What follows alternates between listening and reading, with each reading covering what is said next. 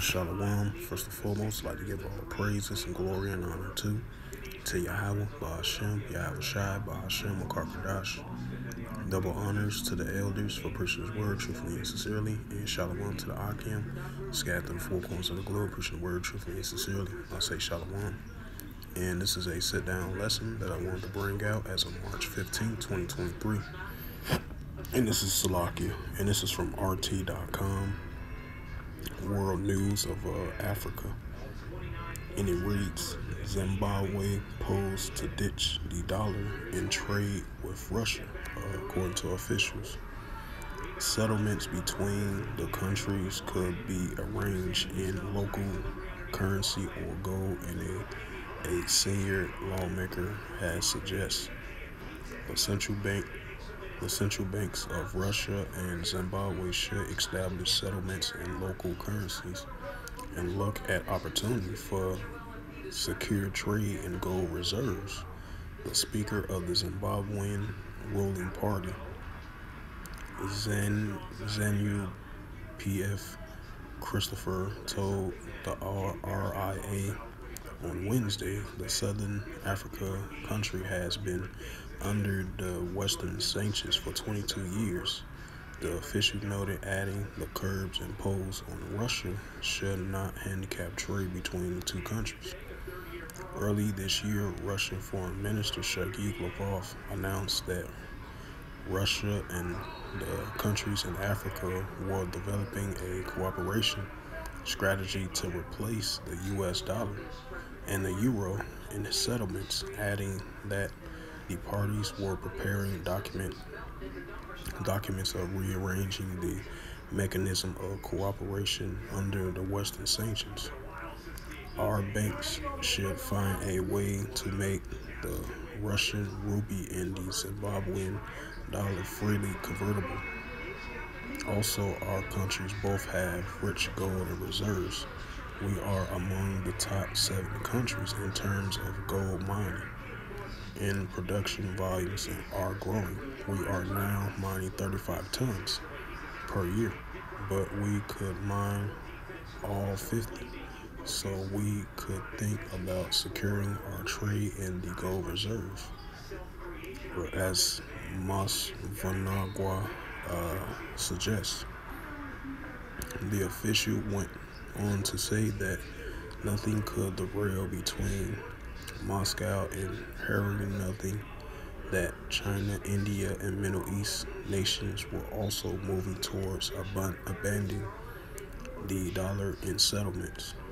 The Politico also proposed in establishing more banks that use alternative payment systems to replace the West SWIFT messaging system. He noted that the trade dollar was a limited factor, adding that Russia and African nations should set up more banks outside of the U.S.-run global SWIFT banking system.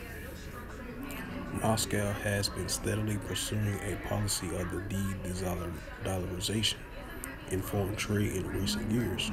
Russia and some of its trade partners, including India and China, have been ramping up the use of domestic currencies and mutual settlements in efforts to move away from the dollar and the euro, which is the American dollar and the euro dollar as well too. It said links to Russia, new trade partner in African countries, including Zimbabwe, has been quickly taking shape in recent years. In 2019, Russia hosted the first Russia-Africa Summit with participants outlining priority areas of economic cooperation, security, culture, and science. The second summit is scheduled to take place in St. Petersburg in July. So as you see, this is another sign and another indication that now that these nations are turning away from the American dollar and the euro dollar as well too. So that shows you once again the the value of the American dollar and the euro dollar is steady declining as we speak, So as we entering into a closer and closer of this digital currency, which is the central digital bank currency. And you can read that in the book of Revelation 13 and verse 16. So as these nations now, they felt the effects of these economic sanctions, especially these African countries. And Zimbabwe was one of them. As I was reading, scrolling on down through the news article, in Russia, they felt the effects of the Western sanctions, of economic sanctions as well too. In African countries, they kind of felt that as well too, right along with China and Iran and North Korea. So these are nations that's the African countries, China, Russia, in India, now African countries. These many nations, they are turning away from the American dollar and the euro dollar as well too. So that shows you another indication sign, as I mentioned again, that the American dollar is being decreased. The value of it is decreasing, and the euro dollar as well too. So with that, this was just a sit-down lesson that I wanted to bring out from RT.com, March 15, 2023, of RT Alternative World News.com. RT.com of Alternative World News. I meant to reiterate that, kind of slip of the tongue. Sorry about that. But as this news article recently came out, it says because Russia and Zimbabwe, they're consistently doing economic settlements in a different way as they turn away from the American dollar and the euro dollar as well too. And these two countries was dealing with long terms of dealing with Western economic sanctions.